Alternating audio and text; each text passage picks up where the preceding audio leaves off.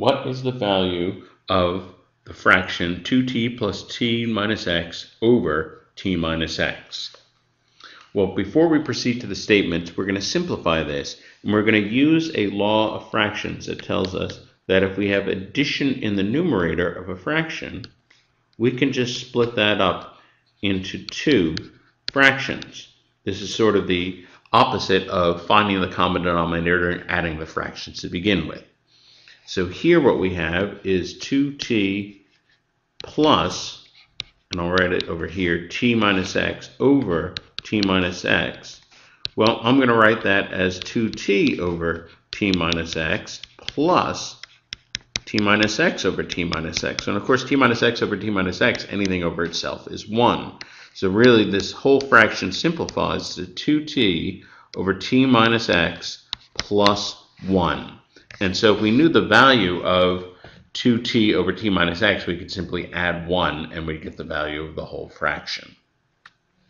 So statement number 1 comes and tells us that 2t over t minus x is 3.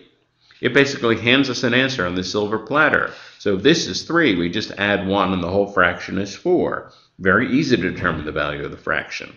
So this one is completely sufficient. Now forget about that, move on to statement number 2. Statement number 2 tells us that t minus x equals 5.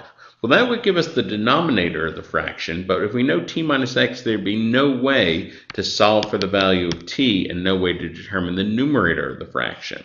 And because of that, we would be unable to determine the value of the fraction overall. So this statement by itself is insufficient. If all this talk about fractions and numerators and denominators is confusing to you, I'd highly recommend check out Magoosh.com.